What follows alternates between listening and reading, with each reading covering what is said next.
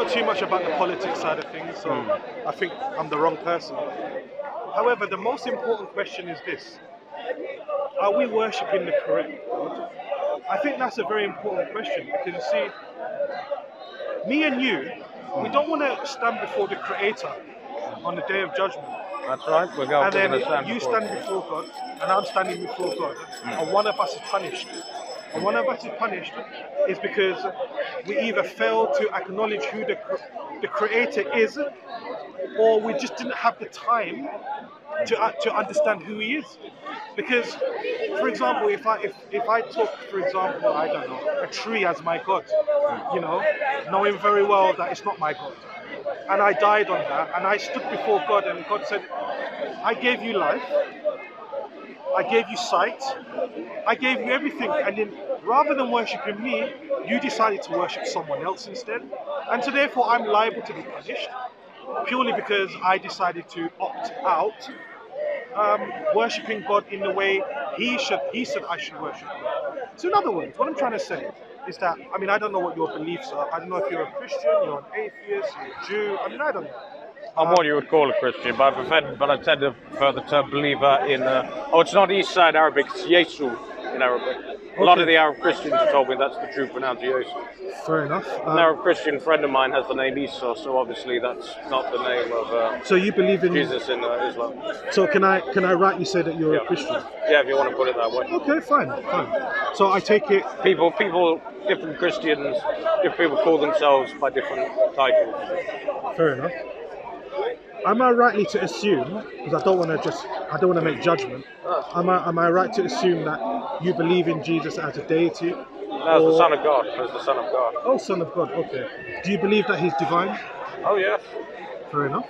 We went up, yeah, that's it. He died, rose, died on the cross, rose from the dead, and then rose 3 days later, and then went up into heaven. In Jerusalem, on the Mount of Olives, there's a shrine that's where the place where he went to heaven. It's controlled by Muslims now. The Muslims own it now, but they allow Christians to go there and pray. Fair enough. You have to pay £1.50 entrance, but that's not too bad.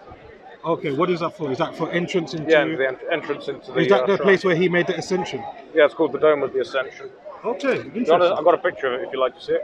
After, I don't mind. Okay, I don't mind. Fine. So, am I rightly to assume that you believe that Jesus is part of the triune Godhead? Or do you believe that He I believe they're one and the same. I don't believe in the term Trinity. I believe they're one and the same. So there's only one. The first creed of Islam, Illallah, there's no God but God. That's 100% true. So you agree with that? Yeah, I agree with that. Okay, good. Because I believe in that as a Muslim. I believe that La ilaha. I know the idea, how can God have, I know that might seem strange to you, but this is God we're talking about. This is something beyond our understanding. No. Actually, I don't find it quite strange. I'm actually quite surprised that you acknowledge that La ilaha illallah. You acknowledge that there is only one God. Yeah, but you see, there's only one God. There's not three. There's just the one. I totally accept that, because we as Muslims believe that God is not manifested in a triune nature. You have to go back to what the book says, not look at man-made traditions or how people have interpreted through the centuries. Like your Catholics, Orthodox, Protestants, all these things. No, don't look at that. Go and look at what the book says. Okay. It's the same, like if you wanted to be a good Muslim, you look at what the Quran says. Absolutely. I would say that you're a half Muslim. And what I mean by that, you've acknowledged that there is only one God, right? That La ilaha illallah. Yeah. But I would then extend the argument to say that Muhammadur Rasulullah, Muhammad is the last and final prophet of God. And maybe that's something we should discuss. But before we discuss that, we believe, okay, because earlier you said that you believed God and Jesus are equal. Did you say this? No, the Godhead is superior. Okay, when you say Godhead, who are you including in this Godhead? The Father, God the Father. Only, or are you including the Son in this? The Godhead has been proved by theology to be superior. There's a debate about that. Some think the Son head is equal, but we believe that the Godhead is superior. Do you accept that Jesus is a prophet of God? I believe he's more than prophet. I believe he's the Saviour of the world. Okay. Now I know you're thinking, how can you believe? In that type of terminology, I've got no problem. Saviour of the world, because all the prophets were there to save the people. Yeah, to save people from worshipping false deities and whoever follows the prophets at that time, they go to heaven. That's not a problem. But I think what the brother is trying to say, is trying to ask you here, is that do you believe that God is the only one who's supposed to be worshipped? The Father is Now the you only pray to one. Him through Jesus. When we say our So you're prayers, saying pray to the mediator. Father, and then you say in Jesus' name. Right, Amen. I see. So what he's saying is, he says that we should worship the Father Through Jesus. Through Jesus, Jesus as the mediator. Is that what you're saying? That's it. Okay, cool. The book of Timothy, it says there's only one mediator between man and God. We bless Him. Not some guy, say, in the city of Rome, who sits on a throne dressed in white, and probably gets paid quite a big salary for it. No. Thanks for the clarification. I understand where you're coming from. See, the thing is, right, in Islam, it is forbidden to worship Allah through an agent. And what I mean by that is that we do not seek any intermediary between us and the Creator. In other words, we direct our prayers, our supplications only to God alone. We do not associate partners with the Creator. We don't make board of trustees with God. There is no sort of like team operator between us and God. We go directly to God, or you say the Father. We go directly to the Father. And the reason why we go directly to the Father is because the Quran, as well as the Bible, actually confirms that we should go directly to the Father.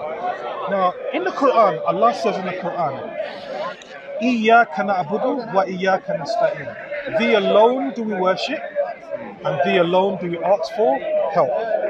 So from that verse in the Quran, which is the first chapter of the Quran, it tells us that we should only supplicate and our prayers should only be to God alone and none other. Now the Bible also supports this. When the disciples came to Jesus and they asked him, "Teacher, show us how we should pray, or show us how to pray." Jesus said, and he taught them, he said, "Our Father, who art in heaven, hallowed be thy name, thy kingdom come, forgive us our trespasses," etc., etc., etc. Right? That's the Lord's Prayer. Exactly. So what we find from this, right, is that when the disciples of Jesus asked him how to pray, Jesus said, only go to the Father alone. So when you have the verse in Timothy where it says that there's a mediator and that mediator is Jesus, I don't accept this. Okay. And the reason why I don't accept this is because we got clear verses from the mouth of Jesus that's saying that we should worship the Father alone, and when you want help, you should only seek the Father's help alone. You know, Jesus said to the devil when he was tempting him on the mountain, he says, what's the verse again? I'm trying to remember the verse. When the devil took Jesus to the mountain, and then he attempted, That's it. That's Matthew 4. That's Matthew 4. Jesus' temptation in the wilderness. Exactly. And Near Jericho. just paraphrasing it. I'm going to paraphrase. There's other verses where Jesus directly speaks to his disciples, and he said, "We worship what we know. You worship what you don't know. For salvation lies with the Jews." So we believe that the Torah and the Gospel became corrupted. When about did it become, in Islamic theology, did the Gospel and the Torah become corrupt? Like some, I've spoken to different Muslims. Some say it was Paul the Apostle who corrupted it. Well, I don't want to divert. I just want to stick on this, and I'll get to that. I'll get to that. Yeah. I will definitely touch on that. But you believe at the time it was perfect. So when did it become corrupted? When did it go wrong? Okay, I'm gonna answer that in a second. Now, just to give you an overview of your answer, but we can go more into it. Allah subhanahu wa ta'ala says in the Quran that Allah has entrusted the rabbis and the monks to preserve the book, but the message has been corrupted. So the message has been corrupted definitely before, after the time of Jesus. That's what we believe in. So we do affirm in the original gospel given to Jesus, but not the gospel of Matthew, Mark, Luke, and John, not the New Testament, not today's Bible. Do you understand? No, I believe the Word of God has been preserved. Well, God will not leave us without His Word. I agree with you, which is the reason why what we say is. But when it comes to if the Bible's corrupt, there's different versions. The King James has been proven to be the most accurate. Okay, I see. I mean, we can get to that, but I just want to give you. You see, the enemy has tried to corrupt God's word right from the start. Back in the Garden of Eden, what was the first thing that the serpent said? The devil through the serpent said to Adam. Sorry, said to Eve. He said, "Did God say?" So he's doubted. So he's been trying to put the devils were trying to put doubt in the word of God right from the start. No, what we say is not. So from that point onwards and to this day, and it's still going on to this day. No doubt at all. What we're saying is, what we say is that the rabbis and the monks, they've been entrusted. Sorry, that's all right. They've been entrusted to preserve the book. However, the message has been corrupted. That does not mean that the words of Allah is not corrupted. No. It means Allah entrusted the Jews and rabbis to preserve their book. You understand? Yeah. But because of the corruption, the message has been corrupted. Definitely after the time of Jesus, that's when we say that there has to be another message to clarify all the misconceptions the Christians have. So I'm just giving you an overview. We can go more into it, but we just like Actually, no, since you touched on this, I just want to, I might as well just like get into that, and then we'll bring back to the Tawheed conversation. So in the Quran, we believe that Allah revealed the Torah to Moses, and he inspired those revelations to the prophets. And as for the Injil, which is the good news, Allah subhanahu wa ta'ala has given that to Jesus. In the Quran, Allah says, وَيُعَلِّمُهُمُ الْكِتَابَ, we taught him the book, which is the Injil. وَيُعَلِّمُهُمُ الْكِتَابَ بِالْحِكْمَةِ وَيُعَلِّمُهُمُ الْكِتَابَ الْحِكْمَةِ وَالتَّوْرَاةِ وَالْإِنْجِيلِ وَرَسُولًا إِلَى بَنِي إِسْرَائِيلِ. Right? We have taught him the understanding, the power of the understanding of the Torah and the Injil, and we made Jesus a prophet unto children of Israel. So in other words, we believe wholeheartedly in those books, because Allah has commanded us to believe in these books. Otherwise, you know what? We cannot really be true. We really cannot be true Muslims if we do not believe or accept the books that Allah has revealed. Allah subhanahu wa ta'ala has commanded us that we have to believe in these books. Allah subhanahu wa ta'ala says, وَمَنْ لَمْ يَحْكُمْ بِمَا أَنزَلَ اللَّهِ فَأُولَٰئِكَ هُمُ الْكَافِرُونَ. Whoever does not judge by what Allah has revealed is a disbeliever. So we believe in the books that Allah subhanahu wa ta'ala has revealed. However, Allah subhanahu wa ta'ala, when I say Allah subhanahu wa ta'ala, I mean God, He did not reveal Mark, Matthew, Luke and John. So we do not believe in those books because this is not the books. This is not the books that Allah revealed to Jesus. Mark, Matthew, Luke and John. When was Mark, Matthew, Luke and John canonized? It was canonized in the 4th century. If we look at the canonization, I think it was before that. If we look at when Mark, Matthew, Luke and John was, i.e. canonized, or even not just Mark, Matthew, Luke and John, we've got apocryphal books, and some of these apocryphal books were considered as canonical books in the early 1st, 2nd and 3rd century. It was only up until, I would say, roughly the 4th century or 325 CE, which is the Council of Nicaea, did the discussion of the books. We had the council. The council got all together and they wanted to put an end to the controversy of Irenaeus and Alexandrius. And they wanted to put an end to the controversy because this was causing... The Alexandrian believers were not true believers. They were into the occult. They didn't believe that Jesus was the Son of God. So but when was it considered to be a heresy? When was it considered to be a heresy? Because there were early Christian communities that believed in anything. They had their own books. But absolutely. A lot of people think that it all went wrong with Constantine, but there were problems before that. But he became a huge contributing factor to that. But at that time, you didn't have an official religion called Christianity. I know. Yeah, so it was up into the 4th century. In fact, to be honest, I never liked to be called Christian. The reason why, the early believers in Yeshua would be persecuted by the Romans, and they would call them Christian. It was a name. That's the thing. Why do you want the name? Say someone bullied you at school, and he gave you a name. Why would you want to carry that name? What I'm saying is the doctrine was not official until the 4th century. So that's the reason why you had different churches. You had the Jerusalem church, you had the Alexandrian church, right? So at that point, the Antioch believers, they were true believers. If you read in Acts 11, that's your opinion. But what I'm saying is, at that time, first, second, third, they were all considered to be Christians. But the 4th century was when all the doctrines was officialized. Now you don't believe Jesus is God, you're not a Christian. But at that point, the doctrine wasn't in place until when you have the Nicene Creed, the Athanasian Creed. So at that time, you had the early Christian communities. You had the Basilidians.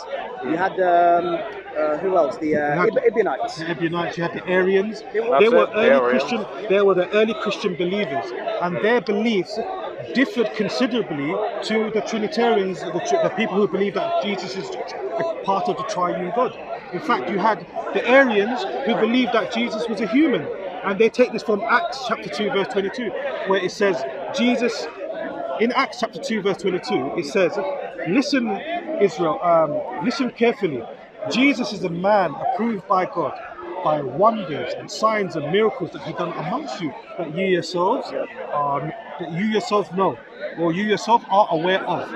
So in other words, what I'm trying to say is that the early Christian community, they believed that Jesus is a prophet of God. And it was only up until the 4th century, and it was only up until the developing councils, did the belief of Jesus being part of the triune nature of God, that is the time where that belief took effect. And as Muslims, I would say that we are here to restore the original truth that Jesus is the prophet of God.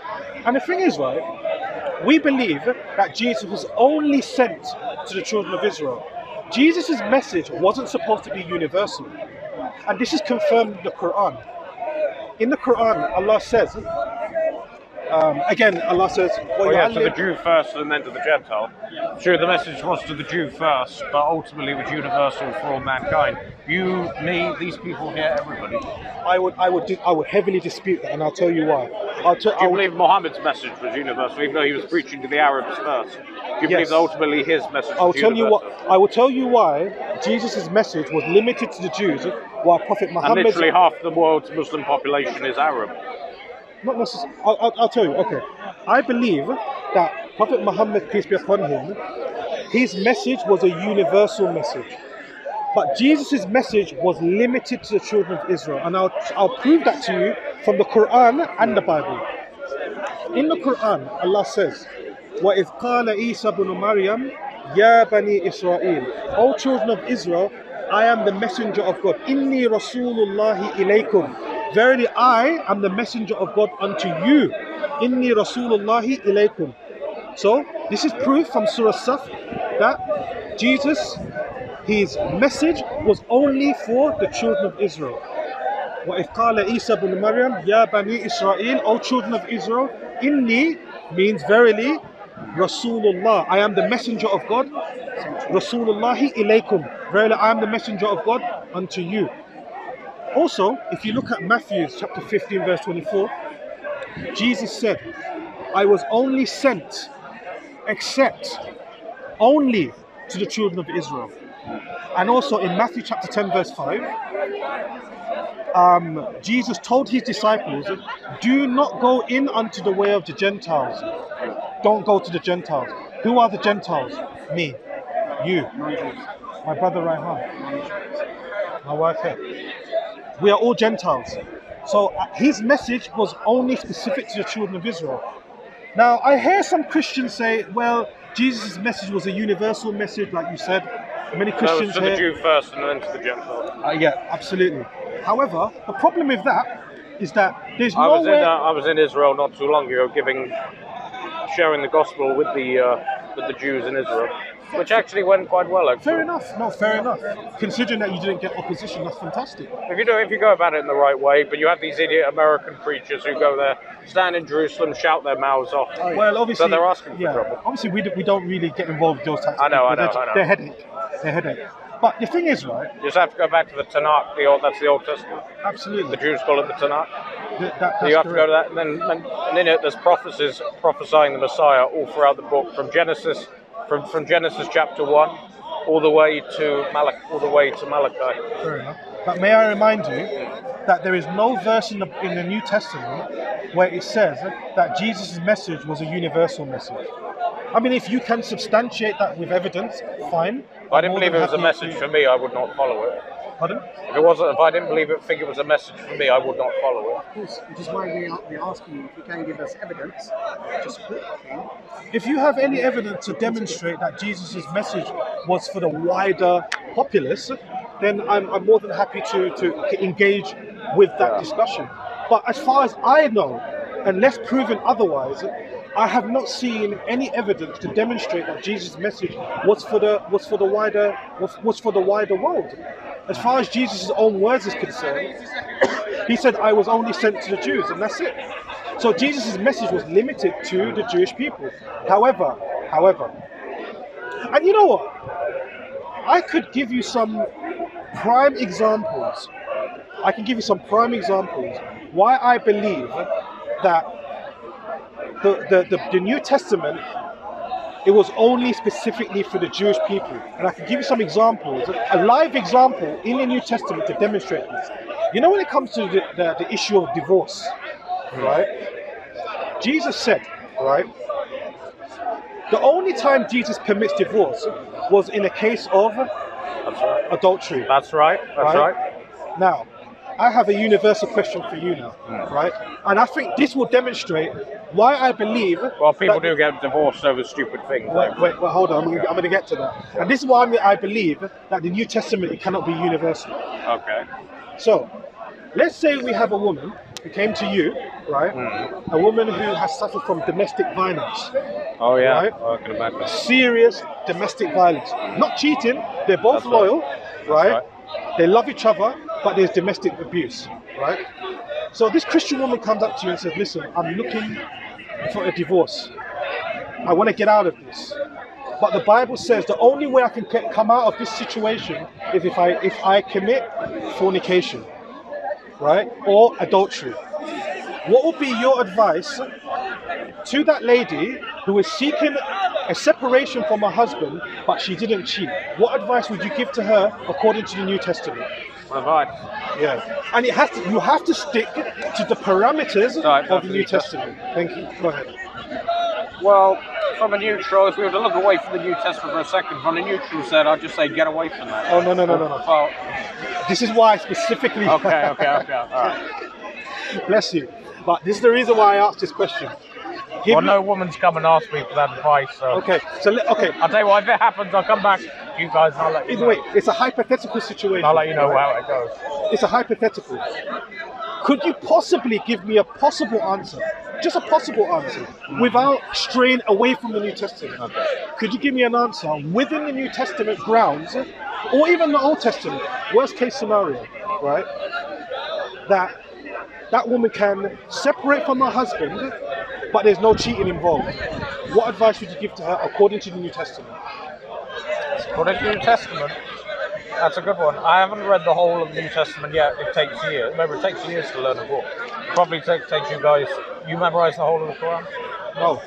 There you go. Then it takes time to read. No, you're right. No, whether it's the New Testament, whether it's the Quran, whether it's the Talmud, whatever book it is you're trying to read. Okay.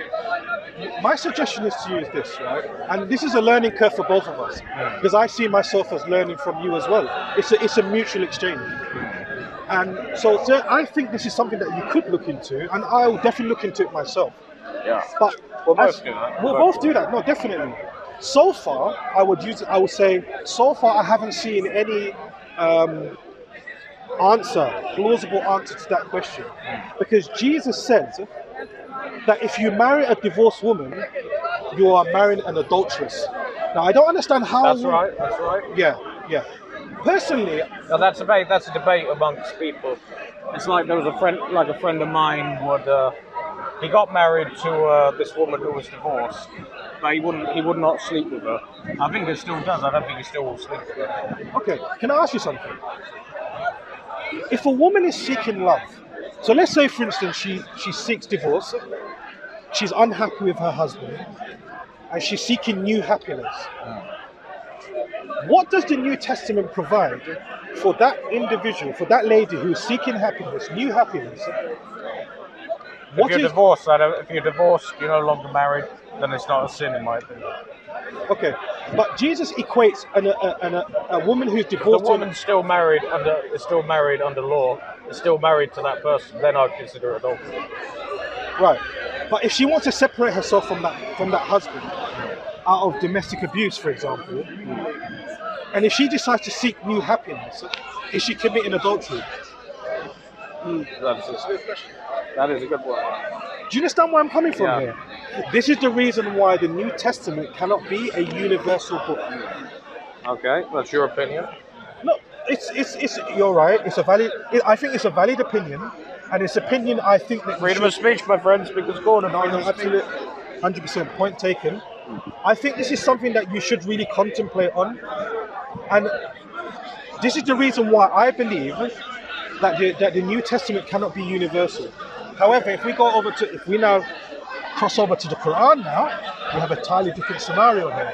See, in Islam, if a woman is unhappy in a marriage, and by the way, this whole marriage talk is just an example. I'm not making that the basis of my conversation. But what I'm saying is that a woman who is seeking a separation from her husband, right? She can seek something called a khula, which is a separation.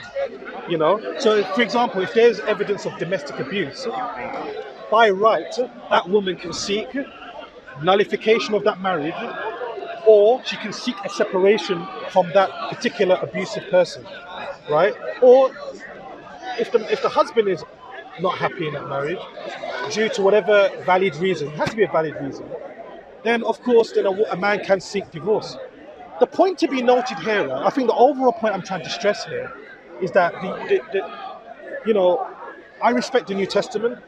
I'm not one of those who advocate for disrespecting the words of God, because I believe that there are some portions of the New Testament that contain the word of God. I do believe that. And so therefore we cannot desecrate, disrespect, or show any animosity or disrespect to the Bible. It's not part of our religion. We have to, as Muslims, show the utmost respect for the New Testament. We have to. Yeah. And can I just say on a neutral note, you know that woman Hatun? I think she's an idiot. What she does. No. She Sorry. doesn't represent Christianity. Don't worry. I know. Look, It's childish. Drilling holes in a book, it's childish. It's very childish. Look, my message to Hatun is this. May God guide her. I wish her no ill feelings, right? I just hope that she sees... Well, she's got a chip on her shoulder from her past. You know what I do? You know what I do for someone like Hatun? I pray for her. Okay. I pray for her. And I hope for the best for her. After she was slapped that time, a friend of mine wrote a letter to her trying to get her to stop, saying that's not the way you do things. But she didn't listen. We tried. I don't think it's wise to obviously drill holes in any religious book. Oh yeah, for starters. Yeah, it just doesn't. That's not. I mean, I love books. I can never do that. Yeah, I do too. I'm a book lover. If there's a book I don't like, I just don't bother with it. Yeah, I mean, I've got the Bibles at home. That's it. I got loads of different copies. I got probably 50 different copies of the Bible. I've got probably about 5 or 6 different copies of the Quran. So yeah. But can I ask you Book of Mormon, Talmud, I've got it all. I want to ask you a question. A very important question. What is the reason, in your opinion, that you do not accept Prophet Muhammad as the messenger of God? We believe, I just want to say one thing, and then definitely you can respond to this. Okay. Because I believe that the Quran is the final testament, right? It's like, I look at it like a jigsaw, The jigsaw, that's a good way to look at something. The jigsaw is not complete until the final jigsaw is in the actual, in the final piece. And I will say that the Quran is that final piece. Because the Quran does solve world issues. It does. From divorce, which we just briefly touched on. It clarifies the misconceptions, right? It clarifies the misconceptions of, like when the Christians, they say that God is 3 in 1. The Quran, it confirms without any ambiguity that Allah is one and there is no other. In fact, part of our testification of faith is to acknowledge that La Ilaha Illallah, that there is no other God worthy of worship except Allah alone. So the Quran clarifies that only God should be worshipped. And as for the messengers of God, like Muhammad, Jesus, Abraham, Noah, Isaac, we should respect them. We do not worship them, but we take them as prophets of God. We love them. we can't even be Muslims if we reject any of them. exactly. We can't even be Muslims if we reject Jesus. So we accept Jesus as the Messiah, but not as God. Okay. Not as God. But my question is this. We believe that Prophet Muhammad, as you said, as you acknowledged, that we believe that Prophet Muhammad is a universal prophet, right? And yes, you are right. You made a statement that is true, that Prophet Muhammad was born in the Arabian Peninsula. That's it, in Mecca. Yeah, in And died Mecca, in Medina. I think around the 632. Did he actually visit? He was born in There's the, a story that he visited Jerusalem and then went up into heaven from where the Addis Temple Mount's Ababa, complex, where the Al-Aqsa is. Yeah. Yes. I've walked around the compound where the that's Al-Aqsa beautiful. is. Oh, Oh, it is. You've been there? You've been No, I love to go there. Man. you've done more expedition than I have. You know?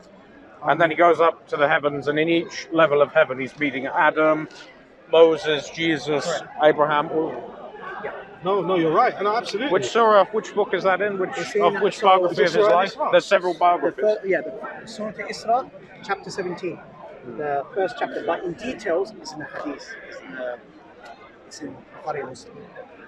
Yeah, so you would definitely find narratives of, I'm trying to find a good biography, a good decent biography about him. What biographies can you recommend? A good one that tells the full story of Prophet Just Muhammad. go for the sealed nectar. Sealed Nectar. Yeah. That's the full That's the book you story. got. Yeah, Because I've looked in bookshops, they don't have the full story. the sealed nectar. Okay. How many pages long is that? Sister's got it. I don't know. Yeah, it's quite. It's about. I would say it's about 200 pages. It's written by Saifullah Al-Makhburi, right? He's written a dedicated book, treatise of the life of the Prophet Muhammad, peace be upon him. He goes into various different subjects, and I think I reckon it's a great book, and you can really enhance your knowledge on the life of the Prophet Muhammad. But the thing is, right, we accept him as the final prophet of God. We accept him as the final prophet of God because we believe that the Quran was the final testament and it was sent to all of humanity. But the Quran was sent as a guide. It wasn't just sent as a book, as a book of poetry. It was sent as a guide to mankind. To turn people away from false worship and to turn them to true worship of God. Because we believe that part of the reason why Allah created us is because we should worship Him alone. Allah says in the Quran, وَمَا خَلَقْتَ الْجِنَّ وَالْإِنسَانَ إِلَّا لِيَعْبُدُونَ. We have created the jinn. The demons. The demons, or you can say, I have not created human and jinn. in order that they may worship me. So, And on our we believe that the demons were angels that were cast out of heaven. And then they became the demons. A third of the angels, one third of the Something angels. where we differ, but yeah. I would say that the purpose of our life is to worship God only. Not Yeah. associate partners with Him. Yeah. That's the purpose of our life. It's, As the brother mentioned before, imagine if you all this time you've been worshiping to the wrong God, and all this time you haven't really fulfilled your purpose. So that's the reason why what we call you, we invite you to come back to worship God of Jesus, worship the God of all the prophets, and that if I, for example, if I was to ask you this question, if I was to give you if I was to give you £2 million, what would you say to me? It would be too good to be true. It would be too good to it, but let's say I'm very, very rich. Yeah. Let's say I just feel I just want to give I wouldn't accept it, in all honesty. Okay, it'd be tempting, but if Even you did don't accept accept it, if you did what would accept you it, say? would you say thank you? Even if you accept even it. though you don't accept it, you'll say at least thank yeah, you. I'd just say no, thank you. Yeah, no, thank Even you. if I didn't accept it. Even if, but would you? Okay, now if, for example, if somebody offers you £2 million on the condition that you give me your 2 eyes, you'd accept such an offer. No, I'd rather keep my eyes and Why? Because you value your 2 eyes more than £2 million. So why don't you be grateful for the one you give yeah. you 2 I'd rather. There's a lot of bad that goes on in this world, but there's a lot of good, beautiful things that go on as well. Good and bad has nothing to do with whether God is worthy to be worshipped. So imagine if somebody worships a tree. Why do you think that's wrong? Because this tree cannot benefit you, it cannot harm you. So Jesus, peace be upon him, was a creation of God. The Quran mentioned in chapter 3, verse 59.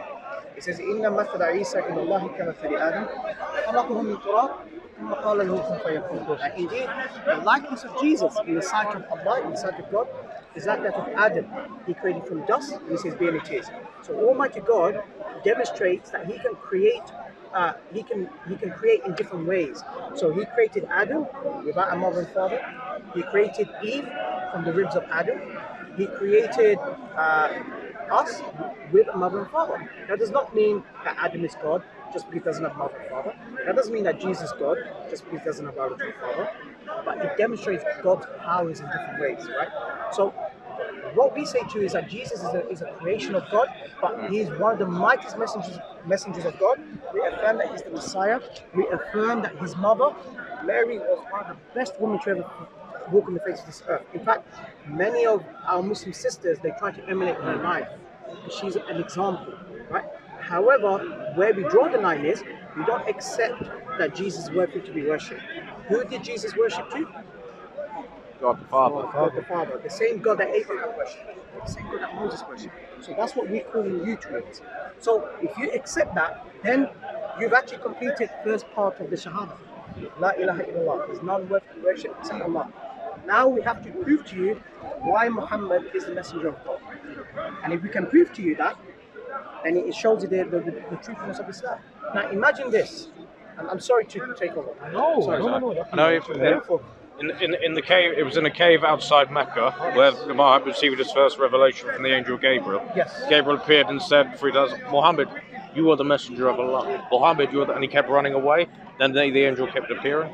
Yeah. Is it true that the angel Squeezed together. tried to strangle? Not strangle, but the angel Gabriel, squeezed him. In what way? Or grabbed him on the shoulder and said, in that Muhammad, way. wake up. You are the messenger. Yeah, because he was asked a question. The angel Gabriel asked him, Iqra, recite. Ma ani biqari. I know. With all due respect, did Gabriel have to grab him on the shoulder to prove it? Well, it's just, what we say is it just happened. So the Prophet, in fact, that shows the truthfulness of the Prophet. Because if Muhammad was lying, he could have used this experience to say, look, I'm a messenger of God. Yeah. But what's the human nature? If that happened to you, for example. Why was it that his uncle Talib, who supported him, why did Talib never convert? Since even though he supported Muhammad Very good question. throughout all the troubles when the Quraysh tribe wanted him gone, wanted to shut him down. The reason why is because because ultimately Allah guides to who He wills. So why not Abu Talib? Wasn't he worthy of it? Just if I was, for example, he was protecting Muhammad. No problem. If I was to give you this bottle of water, and if I present Even you after Muhammad said, "No, I will not stop what I'm doing," he says, "All right, I understand. This you're my nephew, and I'll never abandon you." What I'm trying to say is that, look, for example, if I was to offer you a bottle of water and I put a bottle of Coke next to it, people would mostly go by Coke than water. Why? Because the Coke tastes nice, but however, there's harm. The water is healthy, but why don't people choose water over Coke? His other uncle Abu Hamza believed. So why didn't Abu Talib? Abu Hamza believe? Because ultimately speaking, people recognize the truth, but they don't want to accept it. Why? Because they want to follow their culture. So he wanted to carry on worshipping the false gods. Because accepting the truth is difficult. That's up to God. That's the reason why when Abu Talib was on his deathbed, Abu Talib is the one that you're talking about, the uncle of the Prophet. When he was on his deathbed, the Prophet Muhammad, peace be upon him, said, look, take the Shahada. He was about to, because he knows the truthfulness. But what did his people say? He said, are you going to abandon the religion of your forefathers? So he was basically trying to follow tradition. Yes. Exactly. As they And he was convinced Yeah, he was that convinced. you shouldn't accept Prophet Muhammad's What's message. the significance of the Kaaba? It was a pagan. It was where they were worshipping the false gods. No. The Kaaba is or at the time of Muhammad. No. The Kaaba is a direction. It's a qibla. It's a direction. You don't pray towards it, but because of the unity. Yeah, because some people will debate, well, let's face the east, let's face the west. No, we believe in unity.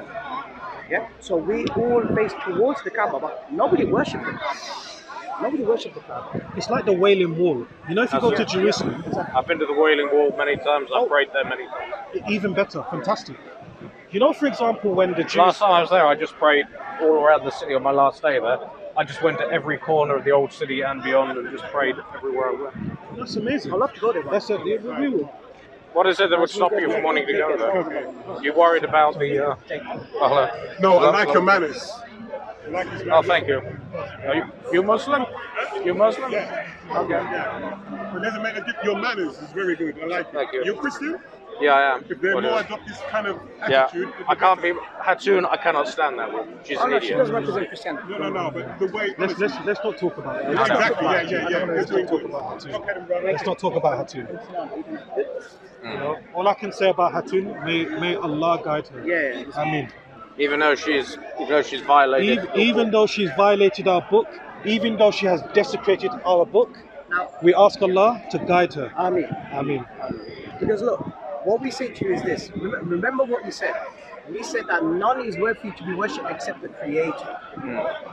So we shouldn't worship the creation. We should worship the Creator, right? I don't worship the creation. I worship. You act like you say that as if I was praying.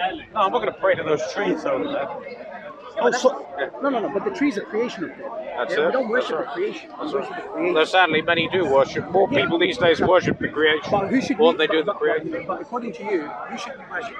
Should we worship the Creator or His creation? Worship creator, of course. That's it. So that's where we agree. Yeah. So now, now we talk about Prophet Muhammad. Now, as a Christian, I want you to think about this. There were no Jewish or Christian communities in Mecca. There were Jewish and Christian communities. There weren't Christian and Jewish tribes in other Medina. parts of Arabia. Yeah, but not Medina, there was a Jewish tribe. Yeah, I agree with you. In Medina, at that time it's called Yathrib. That's it, Yeah, yeah. but now it's called Medina. There were no Jews and Christians in Mecca. Now imagine this: if Prophet Muhammad, peace be upon him, want to convince his people to accept his message, why would he talk about the enemies of the Arabs, about Jewish prophets? What's his motive? Depends. I don't know. Is it true that the Jewish tribe of Mecca, or they signed a treaty with them and they No, weren't? the first, yeah. So let me explain to you. Maybe you wouldn't know. That's not correct. The first 13 years of his da'wah, of his invitation to Islam, was in Mecca, his birthplace. They were all idol worshippers. There were no Jews and Christians. The Jews and Christians were on the other side, called Yathrib at that time. Now it's called Medina. So the first 13 years of his propagation, why would he tell the Quraysh? He doesn't believe in Jesus, doesn't believe in Moses. They never heard their names, by the way. Why would they tell him? Why would he want to tell them to accept their Jewish prophets? Because remember, the Arabs and the Jews, they don't like each other. So if the Prophet Muhammad, peace be upon him, if he wants his people to accept what he came with, why is he asking them to accept the Jewish prophets? What's his motive? Can I ask a question? oh, sorry. Can I just add to? Sorry, one second. Let him go. I just want to add to that. If Prophet Muhammad, peace be upon him, was he wanted to make people believe in him, he could have just simply agreed with the Jews and say, yeah, that Jesus is a false prophet. Yeah.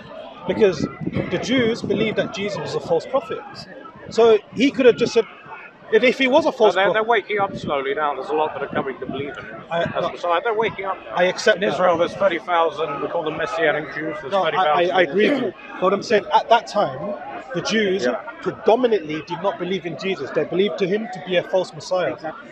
So if Prophet Muhammad wanted to gain popularity or gain something from this, then he would have easily just agreed with the surrounding information at the time and say, hey, the rest of the Jews are saying that Prophet Muhammad is false. Hey, I'm going to agree with this too.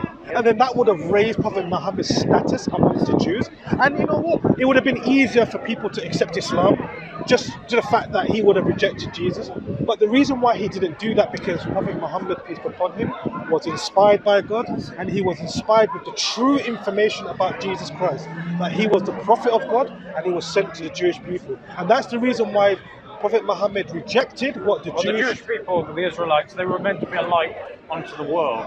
That's why God chose that nation of Israel to be a light onto the world, so that the other nation peoples, like the Babylonians, the Assyrians, the Egyptians, the Phoenicians, all these people who live around, the Arabs down in Arabia, they could look to them and think, oh, I wish we were like them, they're amazing.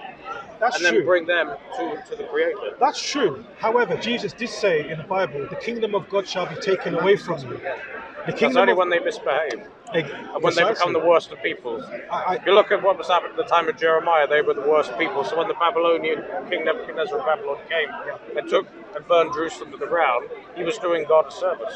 His punishment, they went astray. But They were besides that misbehaved. point, why would Muhammad? If they had not misbehaved then or after, that Temple of Solomon would probably still be there. That's absolutely fine.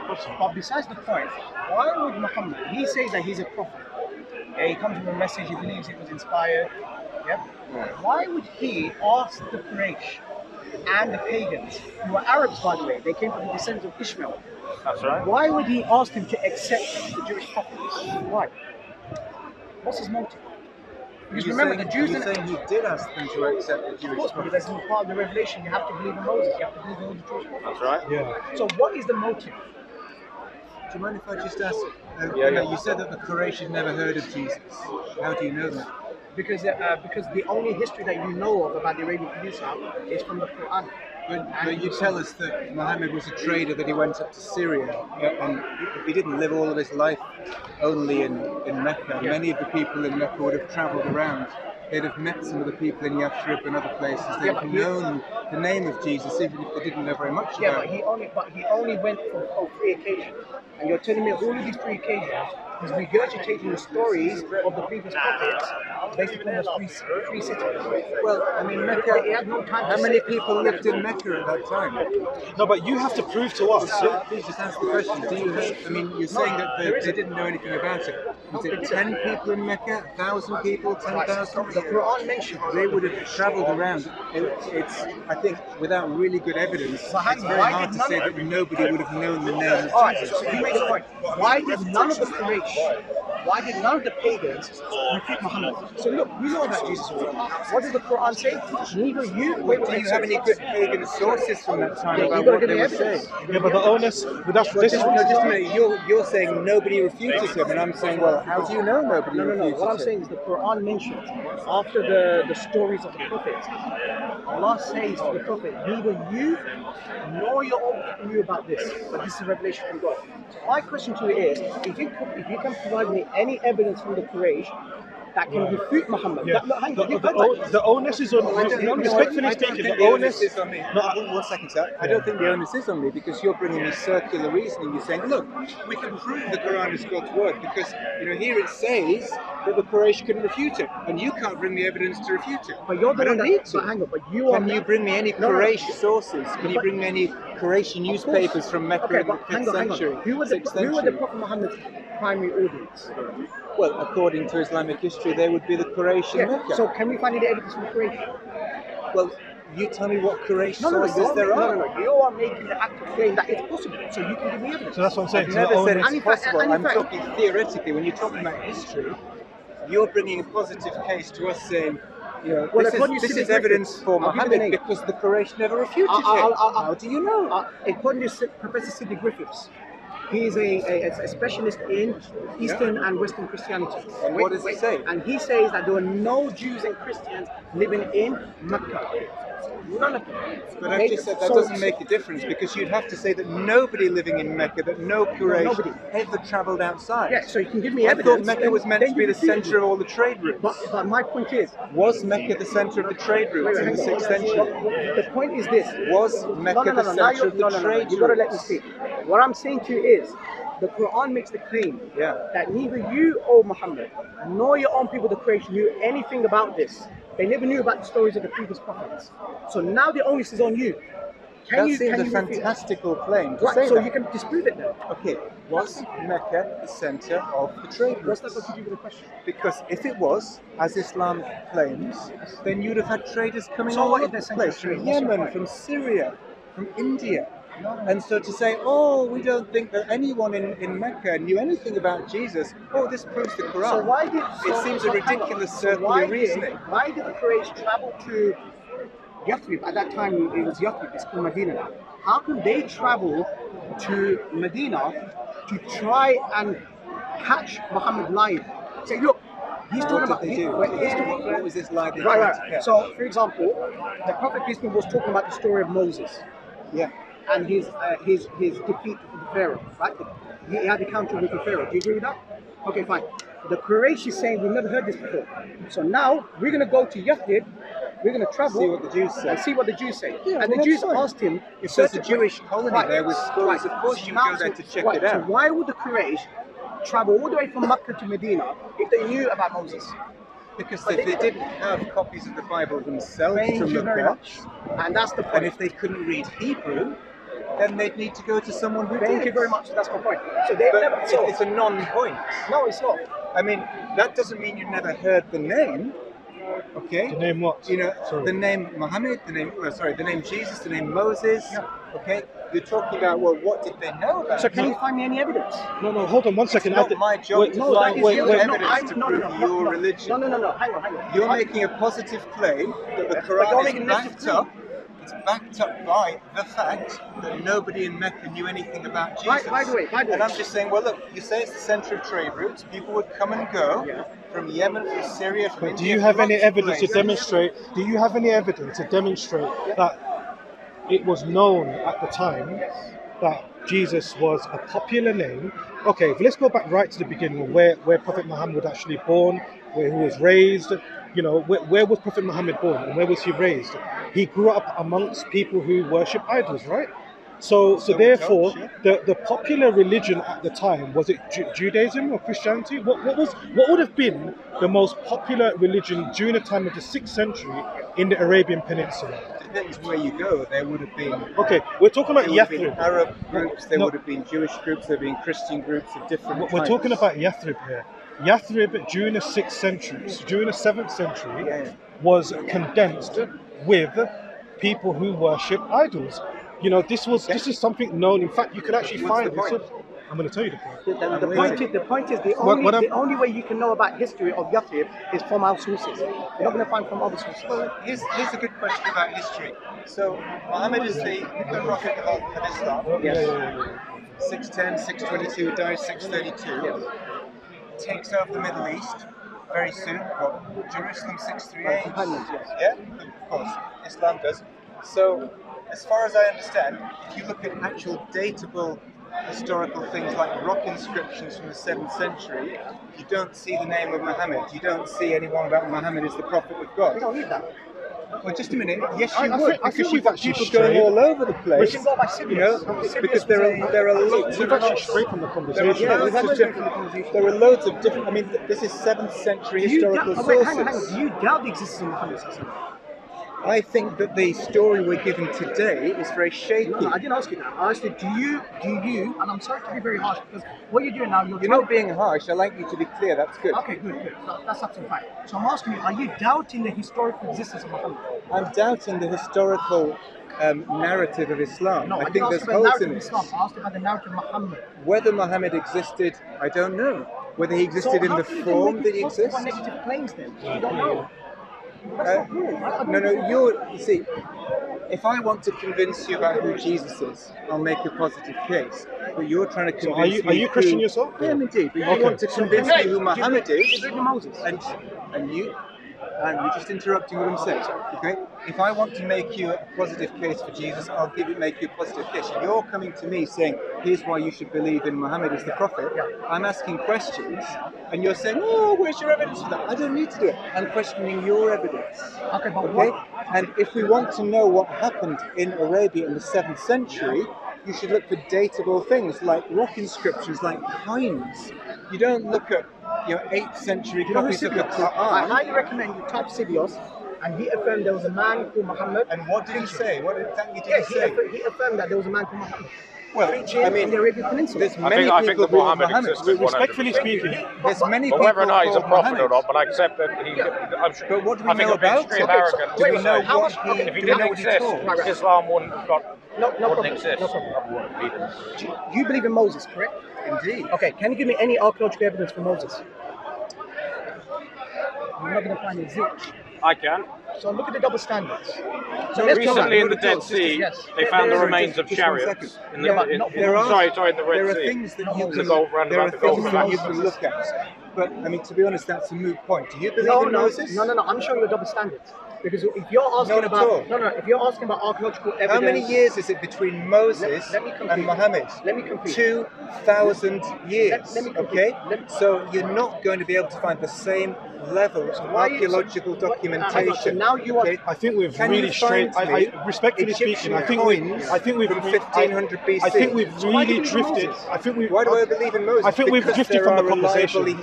historically reliable documents that tell us Which about it. document are we talking about? Okay, the Old Testament. Why the Old Testament? However, you and I both believe in Moses, so there's no point in arguing No, about I'm something we talking both about believe in. Okay? Wait, let me complete. You are saying There's lots of sorry. evidence about Egypt and about the existence of Egypt. No, I'm talking about Moses. People who were mentioned at the time of Moses. Okay, I accept that. There is the archaeological data to bring out individual people from that long ago is sketchy. Okay, but I would not expect it to be sketchy in the 7th century AD. So why do you put your faith in Moses? Because, okay, I mean, why do you put your faith in Adam? Thank you. So we're not going anywhere. So let's go back This to is the reason why we should get back to the we're not conversation. going- We should really. Okay, let's take something that we Because do I put think- our trust in, okay? How do we know about Jesus? We know about what Jesus said because of the documents of the New Testament. Why is the New Do you know when they Testament come from? Respectfully speaking, Well, I think it's a we've historical really source. we've shifted from the I think the conversation. Bible Your friend is answering us. So if the Quran which you trust says that the Jews and Christians should trust the revelations that God gave them. So you believe the Jews and the Christians had their revelations. Yeah? Do you have any Muslim versions of those? Muslim version of what? Of the Injil, of the Torah? Can you bring ones and say, oh, we have the real one? Do you know what's the claim about the Injil? What do we say about the Injil? Do you know? I know quite a bit. But you don't have documents to say, well, here's the real documents. Well, I can prove So to you. what we have is the documents on which we base No, the you're using translations of the New What Testament. you're doing is circular reasoning. What Not you're doing at all. Okay, so do you The believe New that the New Testament Testament is is a the historical Injil? So do you document. believe that the New Testament is the Injil? Yes. I believe that the 4 canonical Gospels, according to Matthew, Mark, Luke, and John, together they bring us the Injil, the good news about Jesus. They contain Okay. his words, they not contain from the history Jesus. around Okay. Jesus. Well, you're putting an Islamic definition of let's- revelation on there. Hold on. Let's test And the this. Let's test Quran and this. the Islamic revelation doesn't come along until at least the 6th or 7th century. So you can't then you're not second retrospect it back on. Not at all. This is linear reasoning. Do you believe You that the can't first epistle of retrospect John? back on Do you believe to- the first epistle of John, Let me chapter just 5? finish. Go ahead. I know that, and I'll come straight back to it in a second. But it's linear reasoning. You can't say that you disbelieve the New Testament documents, of which we've got entire New Testaments from the 4th century, I'm neutral. because based on the Quran, I'm neutral it in- says, oh, you think it says it's been corrupted. Okay, so- 1 John 5, go ahead. Go on. First. Okay, so, right. The first epistle of John, chapter Yes. 5, verse 7 and 8, says that there are 3 that bear record in heaven: the Father, the Son, and the Holy Ghost. And these 3 are one. This is the. Which version are you talking about? Does it matter? Does it matter? In that sense, yes, it does. What? And I'll tell you why. I'll tell you But why. you tell me your story and I'll tell you what I know. I'll tell you why I don't think it should matter. Because you believe, as you acknowledged earlier, that the New Testament is the Injil. Did you not say this? The New Testament in its original version. Right, So so- when you go back, of course, with any manuscript copying, you get some errors Okay. coming in. Oh, so you're saying that the New Testament is not the Injil then? No, I said it is. Okay, but the The first canonical Gospels, Matthew, Mark, Luke, and John, they are the Injil, the Gospel, the good news about Jesus. Right, okay. Now you're talking about 1 John, which is a letter from an apostle to a church. Okay. So Is yes, it- it's the New Testament, but no, it's not the Injil. It's Okay. talking about Jesus, but it's not the Injil. So would you say that? Would you agree with me that that's not the words of Jesus? Then?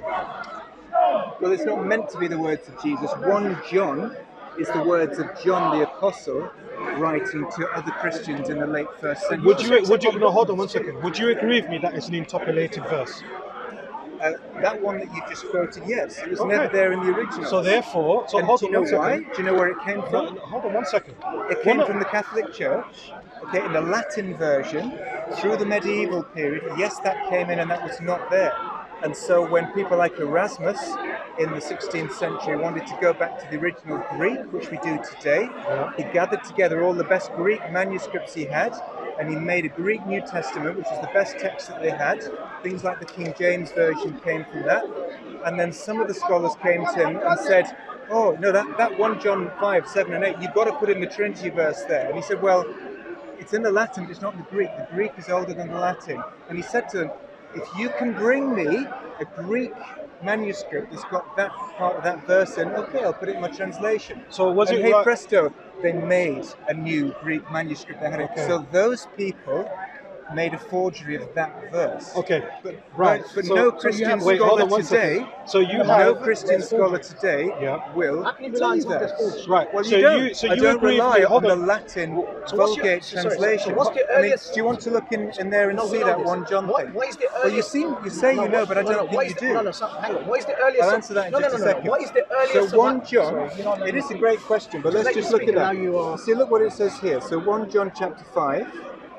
In this one here, for there are 3 that testify, the Spirit, the water, and the blood. Yes. And the 3 are in agreement. It doesn't say the Father, the Son, and the Holy Spirit. Yeah, but down and look at this, late manuscripts of the Vulgate. Okay, so that's Latin manuscripts in the medieval period, 1500 years after Jesus. Yeah. So all this time, if there's a discrepancy there, I'm going to take with the old ones. Now, you had a question. Okay, so what is the earliest surviving complete New Testament manuscript? The earliest surviving ones, there's 3. There's the Codex Vaticanus, the Codex Alexandrinus, the Codex Sinaiticus, which are from the 4th and 5th centuries. Okay. So the Codex Sinaiticus is the earliest. It's the earliest complete New Testament. You don't have a complete New Testament before then, because the different books of the New Testament were being collated together.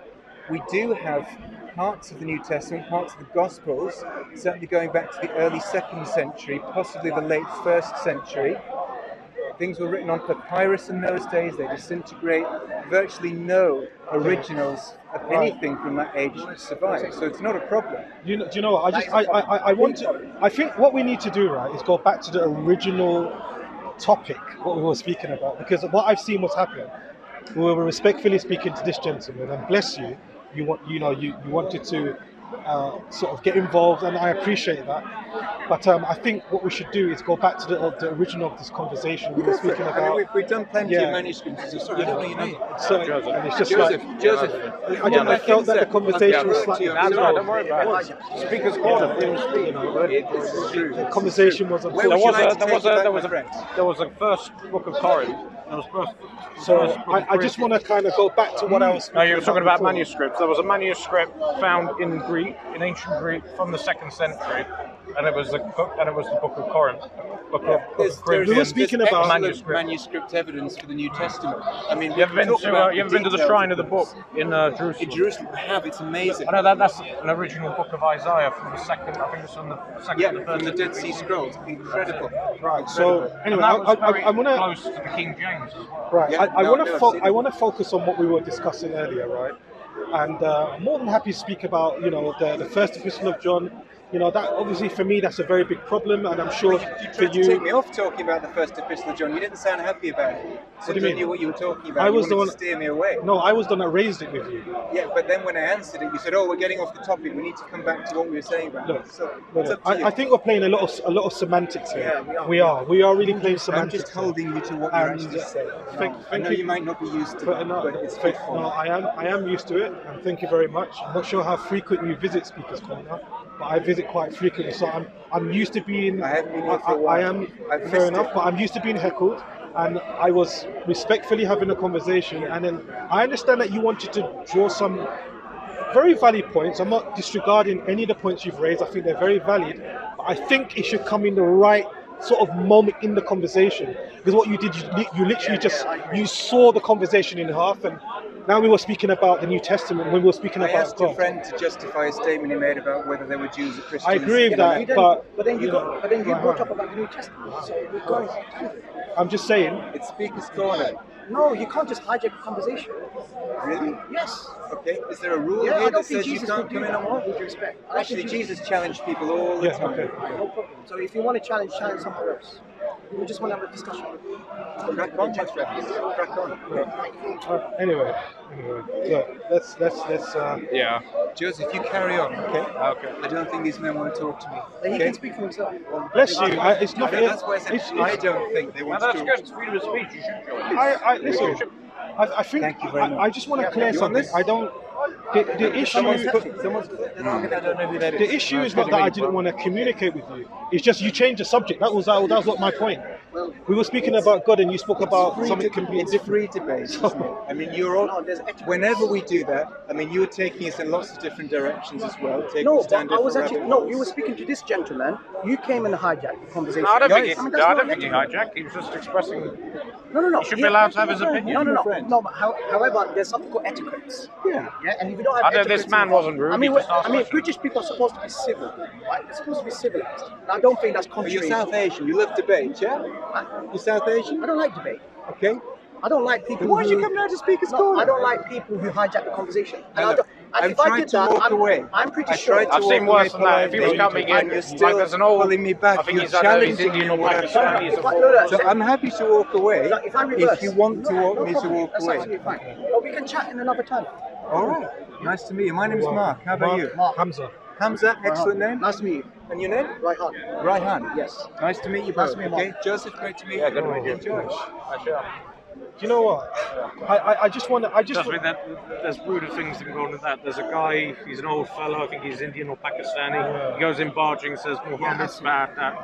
That's barging in and being extreme. No, do you know what it was? I just want to clarify something, right? And I want to clarify something to the audience or people who are watching this, right? Or people who happen to watch this, is that I am more than happy to engage in any discussion. Even with this gentleman, I was more than happy to. But the thing is, right, what I didn't want was a complete change of topic.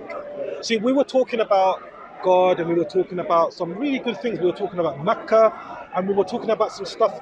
So therefore, when bless him, I understand he had probably a burning question. On me. Thank you. Yeah. Take care, Mark. I understand that he probably had a burning question, and I was more than happy to answer it. But I think what we did is strayed from the conversation.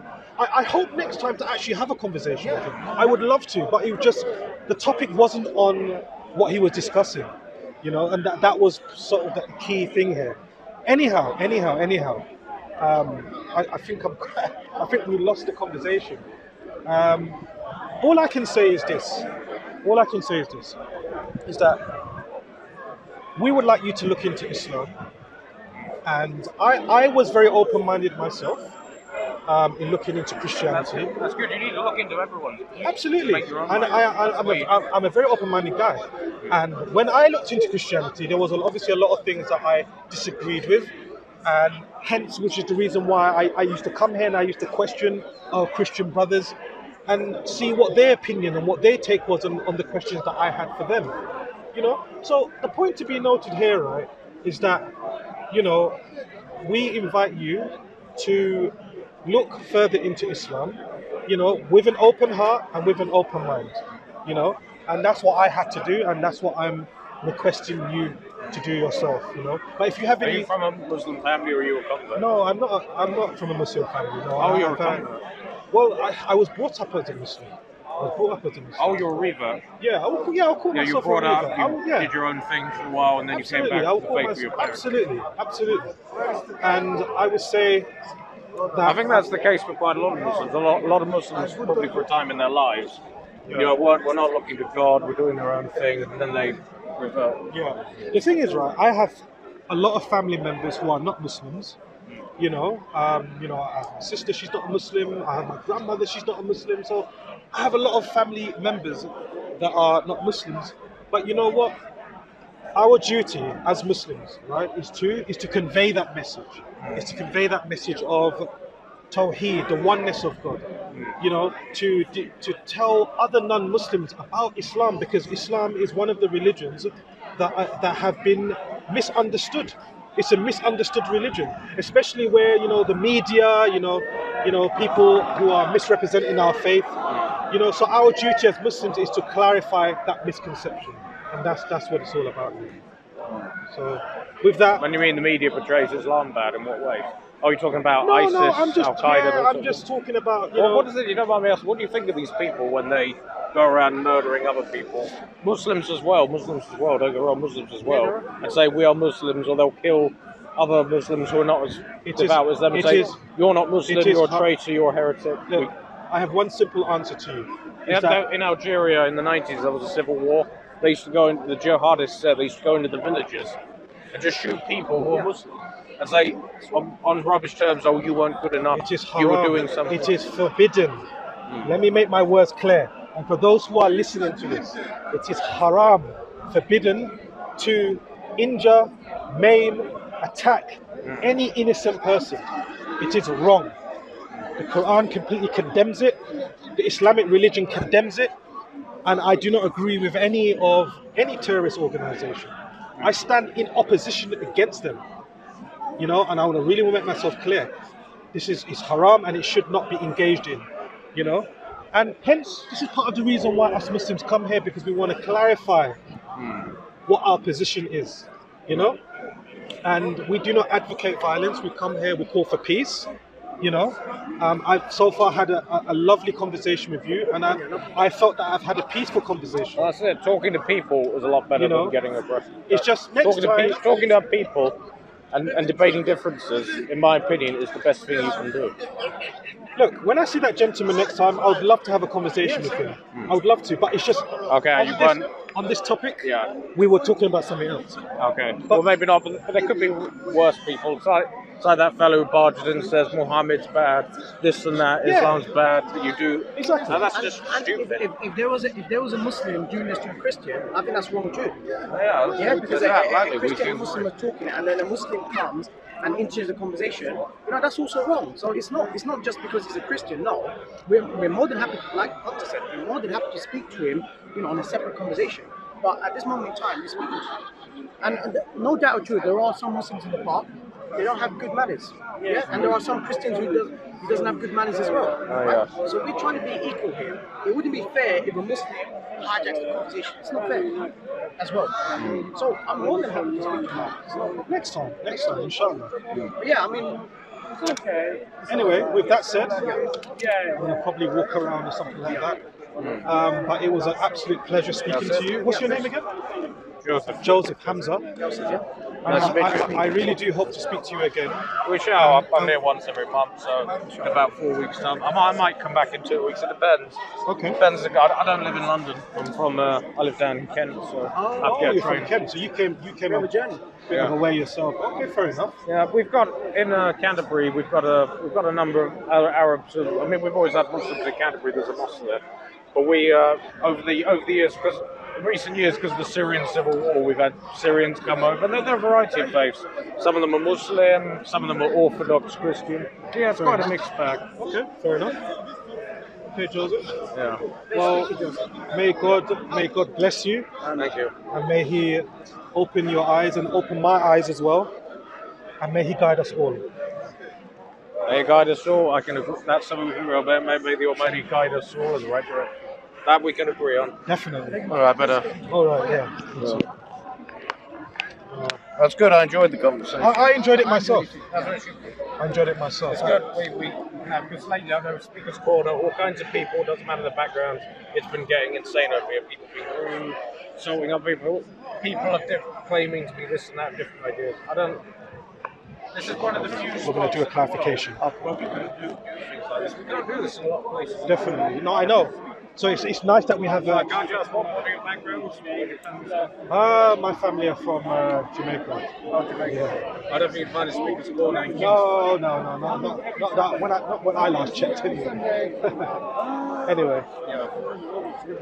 But thank you, Joseph. May God bless you. Thank you. good speaking to you, Joseph. Take care. Right, let's issue a clarification. Bismillahir Rahmanir Rahim. Alhamdulillahi Rabbil Alameen. Wassalatu wassalam ala Rasulihil Kareem wa ala alihi wa sahbihi ajma'in. We spoke to Joseph. He's a lovely guy, and we were speaking to him about aspects of Tawheed. We were clarifying the misconceptions that he had, and inshallah, I hope next time when he does come to Speaker's Corner, I really do hope that we will be able to speak to him again, inshallah. As for, what's his name? David? Mark, right. As for Mark, I would have loved to have engaged with Mark, but unfortunately he came at a time when we were actually in the middle of a conversation with someone else, and so therefore I felt that he changed the subject, and it wasn't conducive to the conversation. So inshallah, I hope next time we have the ability to speak to him. Yeah. But on this occasion, I was really fixated on speaking to our brother, Joseph. So may Allah subhanahu wa ta'ala guide him. And then Ameen. maybe next time we can speak to Jamal. To Jamal. Yeah, So, inshallah. do you have anything to say yourself? No, it was just a great conversation, a very respectable gentleman, Joseph. We ask Allah subhanahu wa ta'ala to guide him to Islam. And like Hamza said, we're more than happy to speak to Mark, but we don't like when people interject in the conversation. So, we just have to make that clarification. But yeah, take care, brothers and sisters. Assalamu alaikum wa rahmatullahi wa barakatuh. Barakallah fiqh. Barakallah fiqh.